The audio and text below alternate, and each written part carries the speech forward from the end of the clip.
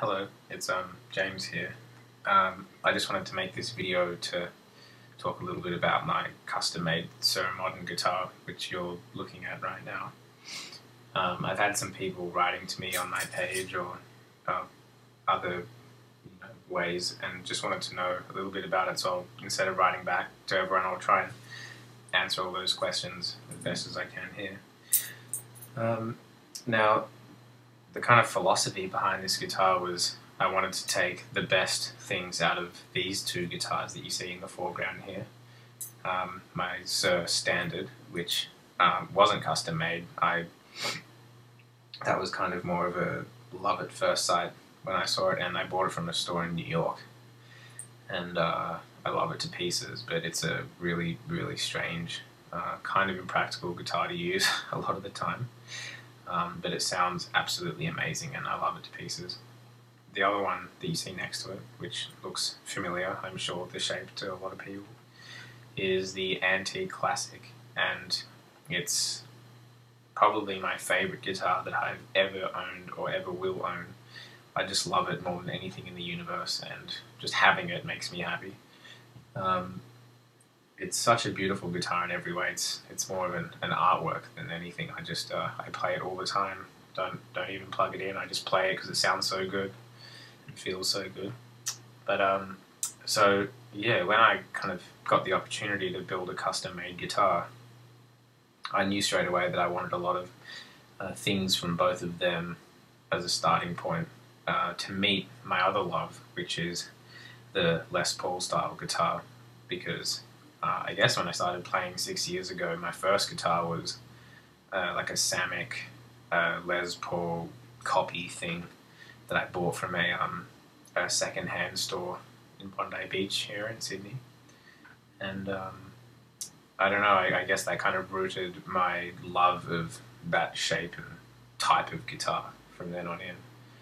So I wanted that to be, or at least those ingredients to be kind of the starting point for this, which they are. So you essentially have a very similar kind of layout. You have a mahogany body on this guitar.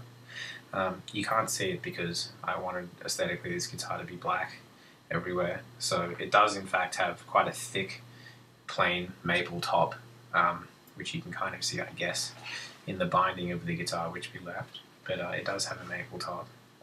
Now, another thing that I really like about that style of guitar is the mahogany neck, which feels really soft in the hands.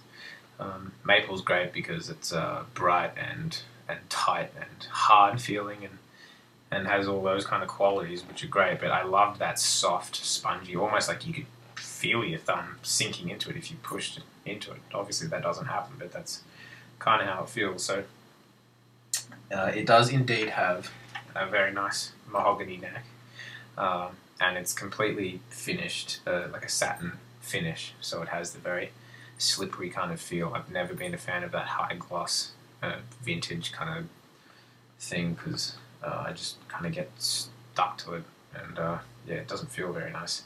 So this is completely satin. It feels like you're just touching a desk. It's very nice. The neck shape was a tough one, and I guess we went for like a happy medium between these two guitars. Both of those have giant necks on them. Particularly the Standard has a baseball bat of a neck on it, and the Classic has a little bit more of a comfortable feeling neck. It's still quite large, so I wanted to take it down a little bit but still retain some of that meatiness. So it is an elliptical neck, I'm pretty sure. It's the GG neck, which feels absolutely mind-blowingly awesome. It has kind of a meaty feeling shoulder, but is very thin. When you come up high, it tends to just balance out really nicely as well. It doesn't get kind of fatiguing. It makes it actually a little bit easier to play above the 12th fret with this kind of neck shape. Another thing that I took away from the Antique was the medium stainless steel frets, which I just think are the best feeling fret I've ever played by far. They're just, they're not too big. I get a little bit I get a little bit scared when I touch like modern metal guitars these days. They all seem to have the big, wide, like gigantic frets, which in my hands just feel weird. So these are just the perfect size. They're They're still kind of large, but not too large. And being stainless steel, they just have this very, very slippery quality about them, which I really like. The bends are just, you kind of have to learn how to tone it down because there's no friction whatsoever, so you can easily overbend on them. But they have a very nice sound, like a bright resonance to them. You really get the attack of the string with single notes.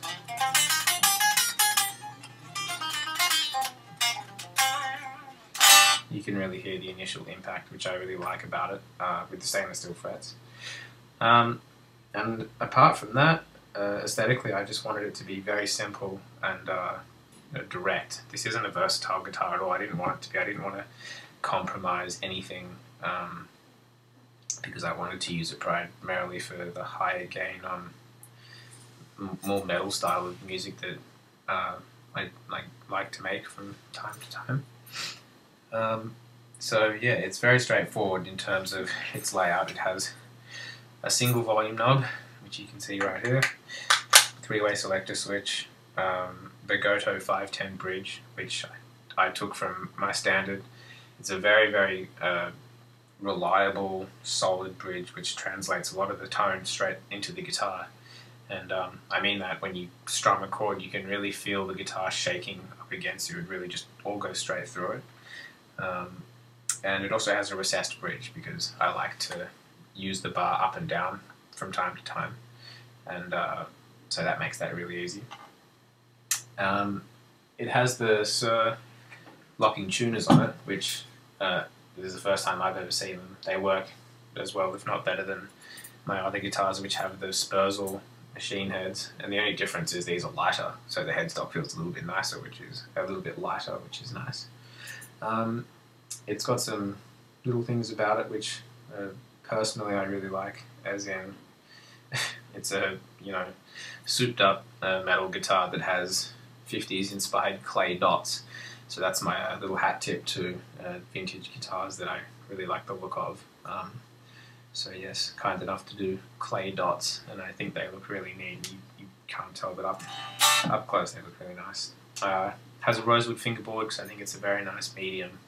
Ebony I thought about, but it's just too bright sounding, particularly in the leads. It has a very pinchy, kind of nasally sound, which I don't like, so the rosewood is a happy medium.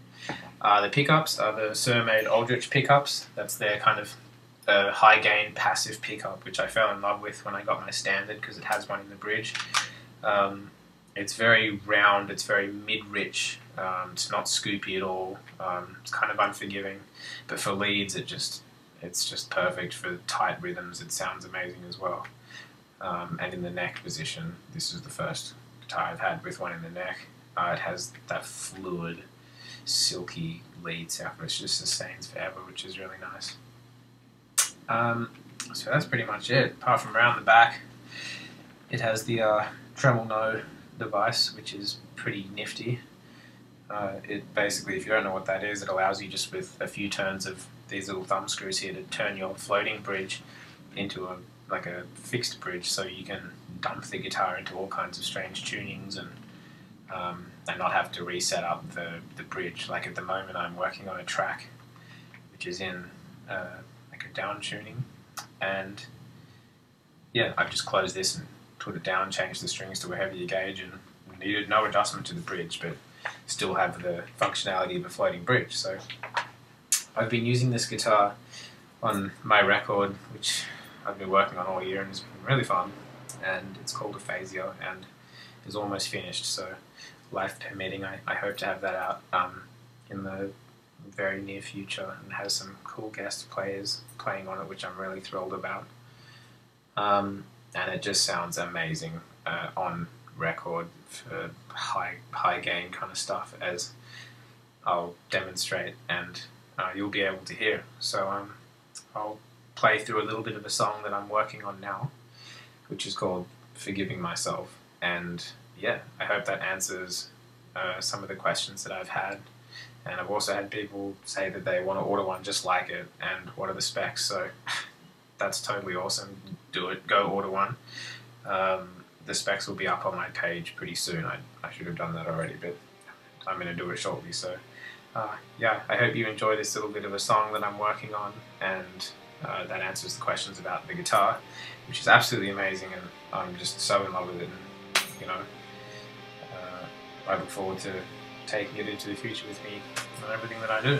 So thank you to all the guys at Suhr for making this happen, and yeah, love it to pieces. Hope you enjoy this song.